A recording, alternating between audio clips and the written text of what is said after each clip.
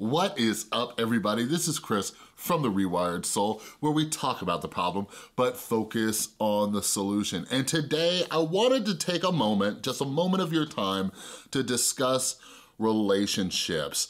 Like, I don't know about you, but relationships can jack you up. All right, like I have been in some of the most toxic, brutal relationships, and a lot of it was because I had no business, absolutely no business dating anybody in the first place.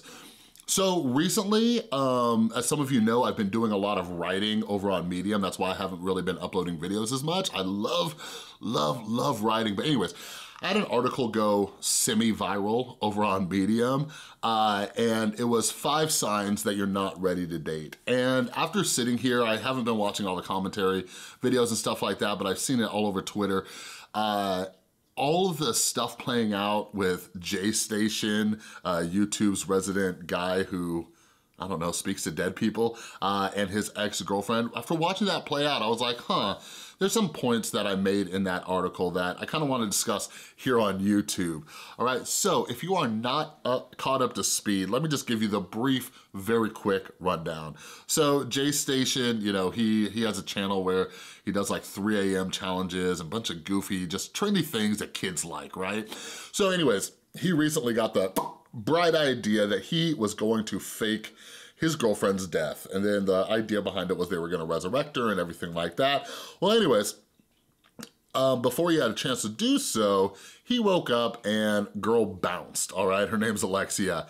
And Jaystation made a video where he was in his closet, I think, crying and discussing the relationship and everything. And he talked about how she accused him of assault and assault with a weapon and everything, and said there's a warrant out for his arrest. But as far as I've seen, there's been no verification that there's a warrant out for his arrest. Anyways, Alexia finally made a video discussing the relationship and why she left and all these other things, right? So you can go check out their videos if you want to get the full story. Personally, I have to watch those things at 2 times speed because I can't handle it. I can never go back to a regular life, ever. I can't get a job. I don't have a high school diploma. I dropped out of high school in grade 9. I got a criminal record from when I was younger. I ran away from home when I was a kid.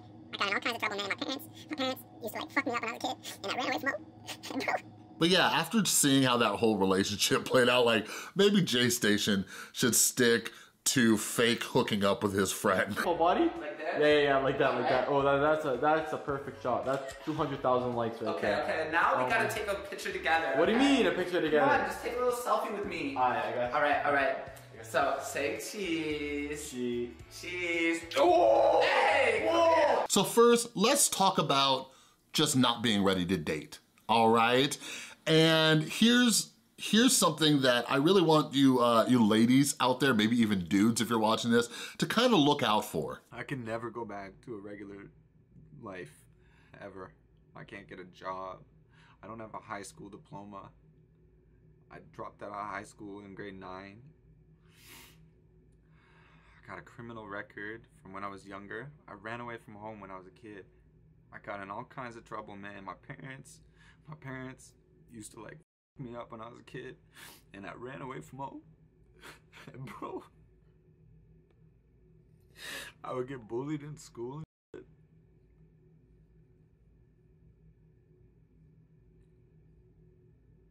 So I ran away from home. I dropped out of school.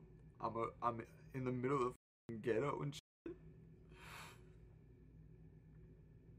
All right, so although I never made a career out of like 3 a.m. challenges and talking to dead people and using Ouija boards, like I can actually relate to Jaystation in this sense. Like I stayed single for a year and a half, single and celibate for a year and a half after I got sober. Best decision I could have ever made. So like something that I did was, not only did I constantly get into toxic relationships, but I always blamed the other person. I always said, oh, it was her fault, and I played this victim, and I'm like, why can't I find a nice girl? All these other things, right? But finally, when I was able to sit back, when I got sober and kind of analyze these relationships, I'm like, oh my God, like, I was the biggest issue in these relationships, right? But the question is why? Why did I act the way I did in these relationships? And like Jaystation's been very open about, and I don't know if it's to get pity or whatever it is, or if he's just being vulnerable and sharing his experience, but like, he discusses his messed up childhood. Like in the video he recorded in his closet, he discusses his screwed up childhood, and I could definitely relate to that. Some of you might be able to as well. But here's the thing, like we carry so much of that into our relationships, whether it's our friendships, whether it's romantic relationships, whatever it is. So one of the reasons I stayed single for a year and a half was because I was messed up. And until I had the courage to face those things and figure out why I behave the way I do in relationships, I realized that I had no business dating. The thing I realized was it was extremely selfish and self-centered of me to pull somebody into a relationship with me when I was messed up, right? Because we all have this human need to be with somebody, right? Like just based on our biology and the need to reproduce and all of that, like we're constantly looking for a partner, right? And something that we get into the mindset of, at least in my experience, is we wanna get in a relationship because we're dealing with so much pain and we believe that this person can fix us, all right? And listen, like, we don't date because we figure the other person's like an auto mechanic and they're just gonna fix us up. Like, I realized how selfish that was of me. Like, it's nobody's responsibility to fix me. It's my responsibility to go out there and get help and understand why I keep hurting the people that I'm in relationships with. And because I've worked on myself for so long, like finally, like I am in the healthiest relationship I've ever been in. Like my beautiful girlfriend Tristan and I, we've been together for over 3 years now. And it's an actual healthy relationship.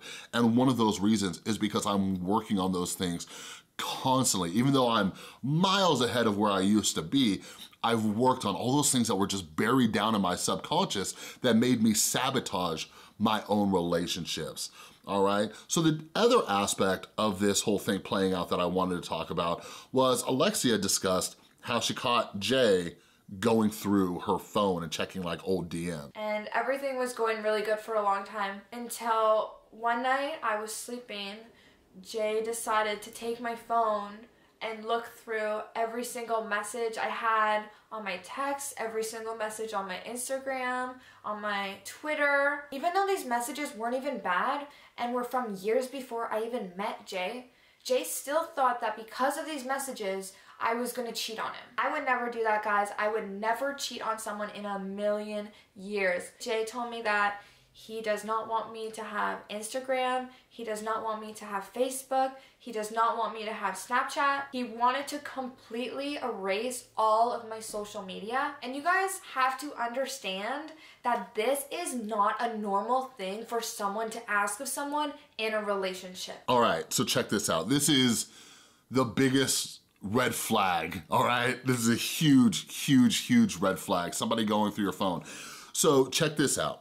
Like Alexia said, like Jay's justification for this was his previous girlfriend cheated on him, right? And here's the thing, here's one of the biggest mistakes that I personally made was carrying from what happened in my last relationship into my new relationship. Like that is so unfair. That is so unfair to do to your new partner, right?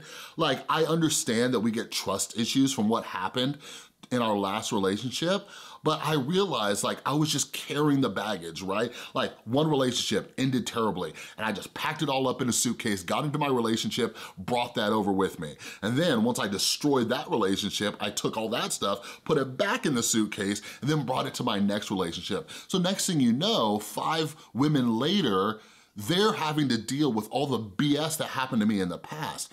And here's the way I had to think about it in order to get out of that cycle, all right? I had to start asking myself, how would I like if the woman I was dating kept coming after me for things that her exes did to her. You know what I mean? Like, I'd be like, oh, that's not fair. I'm different. I would never do that. I would never. So if it's unfair for them to do it to me, why on earth would I do it to them? Like, every relationship is a clean slate, right? Like, if not, we are going to eventually sabotage that relationship. And again, that is one of the reasons why I work so hard to work on myself. You know what I mean? Like, Tristan, you know, she goes out and hangs out with her friends, and she's going to college. There's a bunch of like young bucks over on the college campus, and I've been cheated on in the past, but if I get all up in her business about that, like, I will destroy my own relationship. You know what I mean? And the last thing I wanna say on that is because sometimes we are absolutely justified in being suspicious. But here's the thing that I learned. Like, if you have a good reason to go through your partner's cell phone, like, maybe that's a huge sign that you shouldn't even be in that relationship at all. You know what I mean? Like, I've been in relationships where there was shady stuff going on, I suspected they were cheating, then they were cheating, you know what I mean? Like, I should have cut and run from those relationships way before that stuff happened. You know what I mean? But anyways, today, because I've figured out how to build my own self-confidence and things like that, I don't have those insecurities that make me want to do those things and make me want to go check their phones, you know? So that is one of the reasons why I work a lot on self-love and self-confidence and self-worth. You know what I mean? Because when I'm able to work on those things, my insecurities don't screw up my relationship. You see what I'm saying? So I think there's a lot that we can learn from this about relationships. But anyways, I don't think anybody out there is a lost cause and they should stay single forever.